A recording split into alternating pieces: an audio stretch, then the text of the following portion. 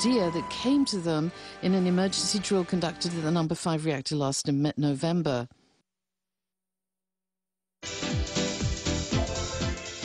This is a video and training conducted based on the fact that the cooling function had been compromised.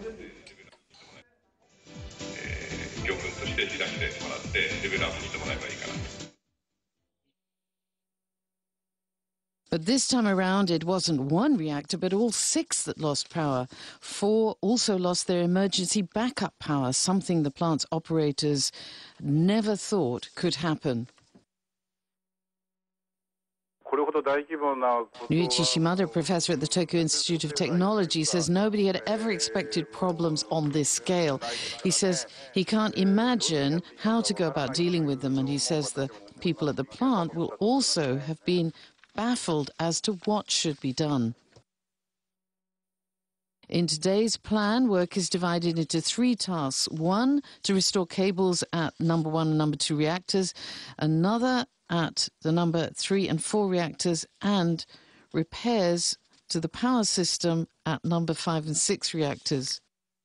For the number 3, 4, 5 and 6 reactors, workers plan to use cables originally installed to send out power generated at the plant.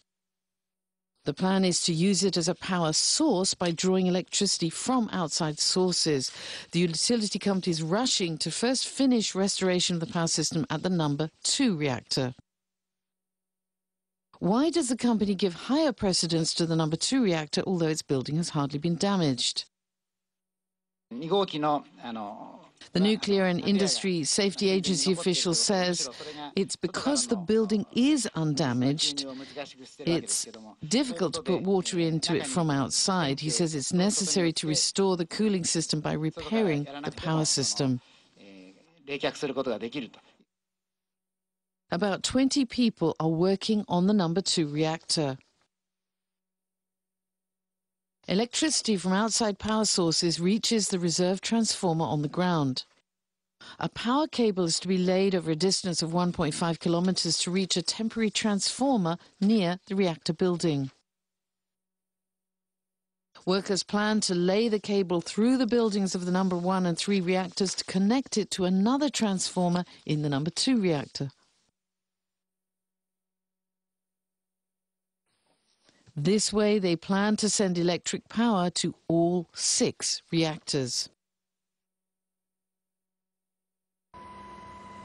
Restoration work at the damaged plant faces a number of problems. The biggest issue is how to shield workers from radiation. Radiation of 10 millisieverts per hour has been observed near the number 1 reactor and 15 millisieverts per hour near the number 2 reactor. This Tokyo Electric Power Company official says the operation must be carried out based on levels of radiation observed in place.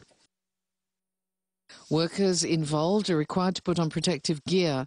The maximum tolerable amount of radiation each worker is to be exposed to during one stint is set at 100 millisieverts.